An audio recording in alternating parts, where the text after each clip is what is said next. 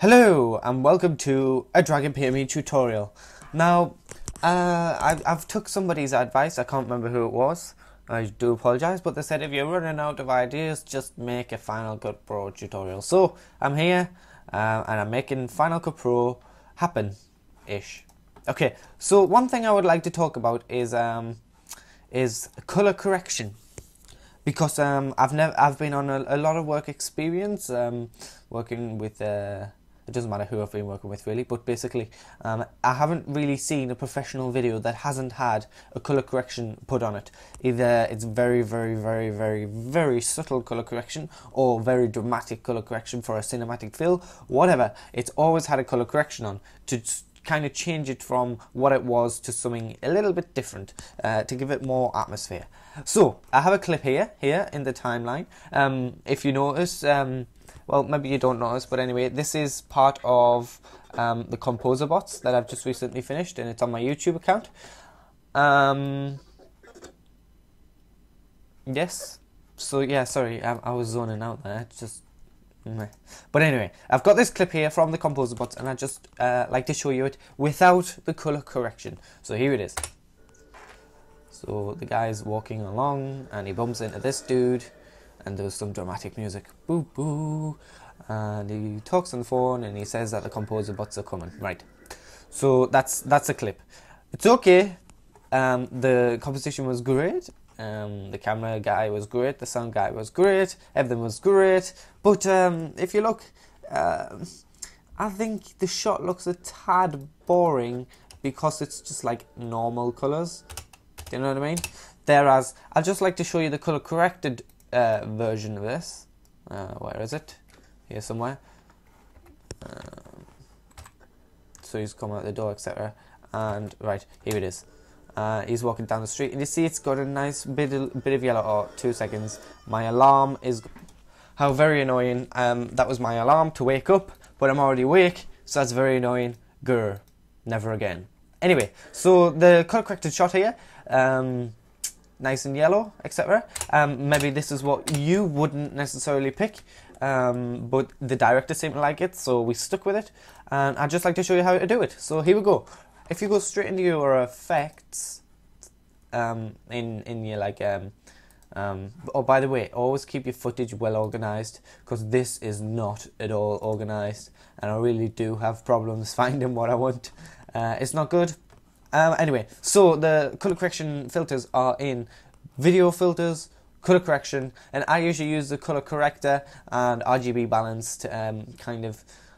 This is to give it like a subtle change. I'll show you really. I just drag it onto your clip, or you can double click the clip for it to appear in the left hand window. For some reason when I'm capturing I've got these random boxes. Right, so here's a clip here. You can drag it from here onto the very left hand window, which is the clip, and the right hand side is the timeline. You should remember that and do that. Drag, drop, click on the filters tab, and it's here. So I'm going to click on visual, and we should be able to see differences happen from here as I affect stuff in here. So for example, let's say we want it to be a nice kind of, not too black and white, but take out some of the colour. That's maybe a little bit too dramatic. There we go, a little bit of colour missing. To be honest, it looks better already. So if we look at this, a little bit desaturated, not so much colour, not so bright, and we have a look back, I think, in my opinion, it looks a little bit better already.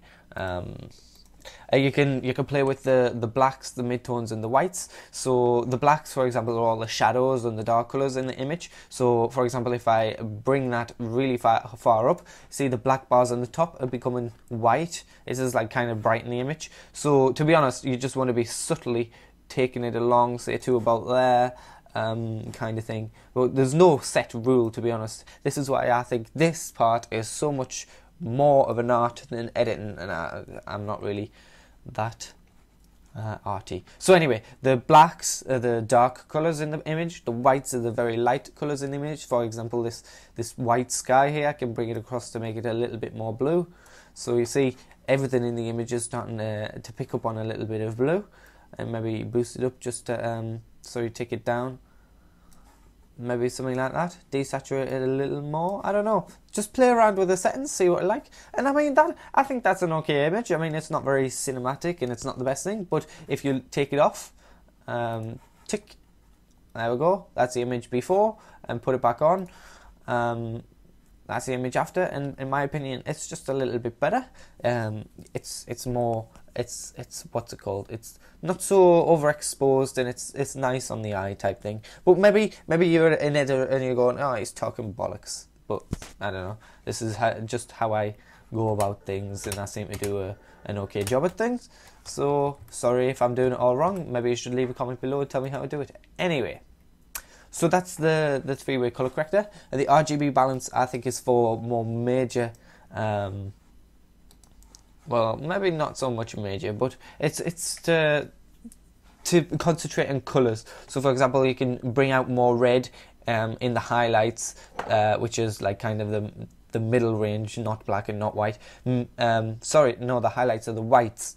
The lighter colours, the midtones being the ones in the middle, and the blacks being the dark colours, etc. So we can change our image to a slightly red if we take this from 0 to about 12, and maybe this to about 6, and you can see we're starting to get a very red type image because we're boosting the red. Or you could do the opposite and take out some of the blues and the greens.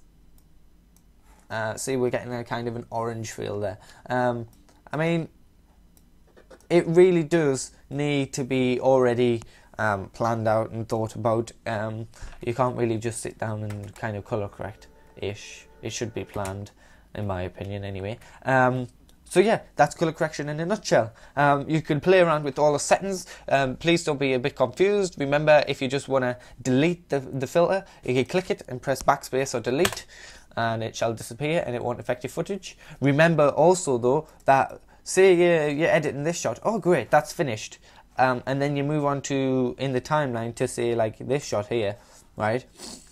And then you start fiddling with this, you think, oh, why is the image not changing? An example, let's say we wanted really high saturation because we wanted it to look crappy, and it's not changed. Why is it not changed? I'll tell you why. Because you need to double click the clip that you're working with. So where this line is hovering over, you need to double click it to then bring it into the left hand window there, so it like corresponds. Do you know what I mean? Because there's been so many times when I've just moved that to edit this, but because I haven't changed it here, I've been messing around with this shot rather than that shot, and it's kind of been like, oh, should really get out of that habit. So don't do that.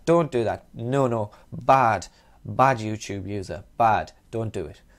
So yeah, that's colour correction in a nutshell. If you have any questions, please comment below. I hope you don't go overboard with these. To be honest, subtle is better, but obviously you can be more artistic and creative in your own ways. Don't just listen to me and say, oh, he must be right because he makes videos. No, it doesn't make me right at all. But yes, so mess around with the colour corrector, and I don't know, maybe you're a YouTube user who just likes to post vlogs or something. So why don't you just like kind of mess around with the color correctors, etc. in the programs that you use, and see what results you can get. Because if you look, the difference in the shots is quite dramatic. Yeah, it's kind of a dramatic change, I think, and it can really make your video seem that little bit more professional. But anyway, thank you very much for watching. If you didn't have a good time, I do apologise, and I'll see you next time on a Dragonpme tutorial. And if I don't, then you must be a friend, and I must see you in the town or at university or sometime. And therefore, I didn't see you next time on the Dragonpme tutorial. I saw you next time, just, you know, on the streets. Not like I just walk the streets randomly, but okay, I'm blabbering on now. So thank you very much for watching, and have a nice time, whatever you're doing. If you're eating, by the way, at the moment, do not spill it down your lovely white top, because I did that the other day, and it wasn't nice, and I looked like a fool. But anyway, that's a different story. I'll see you next time on a Dragonpme tutorial. Thank you very much.